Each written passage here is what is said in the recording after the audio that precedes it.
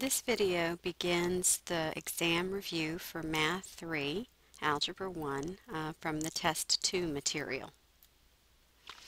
Okay, we'll begin by solving the inequality, graph the solution set, and then write the answer in interval notation. So to solve the inequality, this is where you need to keep the variable on the left-hand side. So we're going to get rid of the 4 by subtracting it. Bring down the negative 1/5, bring down the less than, 6 minus 4 is 2. And now we need to get rid of the negative 1/5. Well, we can do that by multiplying both sides by negative 5. Remember, when you multiply or divide by a negative with inequalities, you flip the direction of the sign. So bring down the x, flip the direction of the inequality to greater than, and 2 times negative 5 is negative 10. You have solved the inequality when the variable is by itself on the left-hand side of the inequality symbol. Okay, now we want to graph it. So remember that we use open parentheses to indicate the sign with no equal sign, to not include it, and with an equal sign we use a bracket. Okay, so greater than negative 10, let's just put a few numbers here. I'm not going to fill them all in, but say negative 10 is here. We'll put negative 15 and negative 5 up this way. Okay, so greater than means we're going to not include the negative 10, so I'm going to use a parenthesis, and then I'm going to shade the direction where the numbers are larger than negative 10 and indicate by the darkened arrow that that keeps going and going and going. Okay, so that's our solution set graphed. Now we want to translate this graph into interval notation. And you use the same symbols here, so we're going to use a parenthesis. The smallest number in the shaded region would be negative 10. And because we have the parenthesis, it means it doesn't include negative 10, but it goes all the way up to negative 10. And then what's the largest number in the shaded region? Well, since it keeps going and going and going and going, this is going to be positive infinity. And this direction would be negative infinity. So this keeps going to positive infinity. And infinity is a concept, not a number. It can never equal infinity, so we would never put a bracket around infinity. We would always use a parenthesis. So here's our solution. Here is the graph of the solution set, and here is the interval notation. And you need all three in order to answer that question. Okay, let's solve this inequality, graph the solution set, and write the answer in interval notation, just like we did before. The difference here is you'll notice that there are two inequality symbols. This makes this a compound inequality.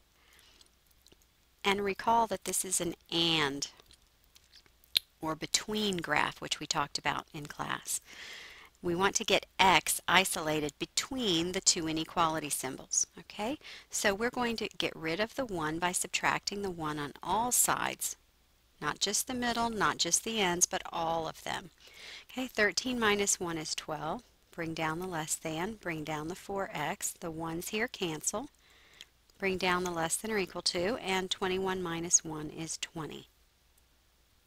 Okay, now we want to get rid of the 4, so to do that we'll divide everything by 4. Once again, we have to divide all sides, not just the middle, not just the ends. Since I'm dividing by a positive, I do not flip the direction of the inequality, and this would be 3 less than x less than or equal to 5. There's your solution. Because this is a between graph, the x is isolated between the two numbers. It's also read x greater than 3 and x less than or equal to 5. That's another way to look at that. So let's put these numbers on the number line. And I'm not going to fill them all in, obviously, but there's a few numbers around the number. And no equal sign under the inequality. Recall we said that that means you're going to use a parenthesis. Okay. An equal sign under the inequality means we'll use a bracket. And in between is where we will shade, because the answer is all the numbers in between 3 and 5, not including 3, but including 5. Okay, so now let's translate the graph into the interval. We see a parenthesis first around the number 3. That's the smallest number in the interval. The largest number would be 5, and you see that the bracket.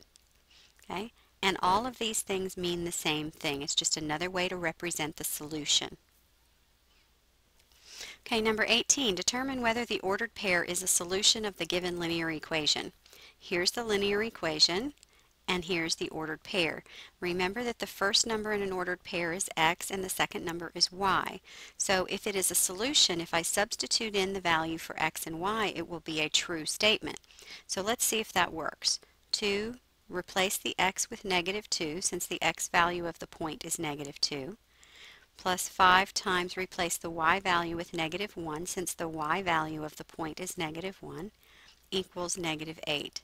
And do the math on the left side following the order of operations. So we will multiply first. There's nothing to do on the right side here. We're just going to keep bringing down that -8. And you can see that -9 does not equal -8, so that means that no, that point is not a solution. Okay, if it was -8 equals -8, then it would be true, and then yes, that point would be a solution. But in this case, it's not true, so therefore it is not a solution. Okay, we're going to look at this picture, the graph, and identify the intercepts. Notice it just says intercepts, which means we want to look at both the x and the y intercepts, and then we want to find the slope. And we can find the slope either using the slope formula or we can count. Now it's really hard to see with this particular graph, so you got to be real careful where the actual points are. It looks like it either crosses at the y-axis, that's the y, this is the x. It looks like it crosses the y at either 5 or 6. Okay, and I think we're going to go with the 6 there. So we're going to say the y-intercept is the point 0, 6. Okay, right here. Okay, now we need to see where it crosses the x-axis. And it looks like this point right here, which looks to be -1. So the x-intercept appears to be -1, 0. Now when you have 2 points, it's easy for us to just calculate using the slope formula, but we could count. Remember that slope is rise over run. So from this point to this point, I would rise, I would go up 6. So that's a +6, and I would go right 1. So it looks like the slope is 6 by us counting. Well, let's confirm that using the slope formula, because it doesn't matter which one you use, you should get the same answers.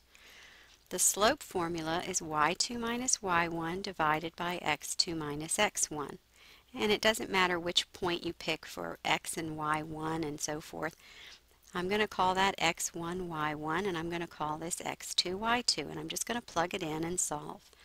So 0 minus 6, y2 minus y1, over -1 minus 0, x2 minus x1, and do the math. That's -6 over -1, which you see still gives us a +6. So it doesn't matter which way you find the slope, whether you use the formula or whether you count on the graph, you should get the same answers.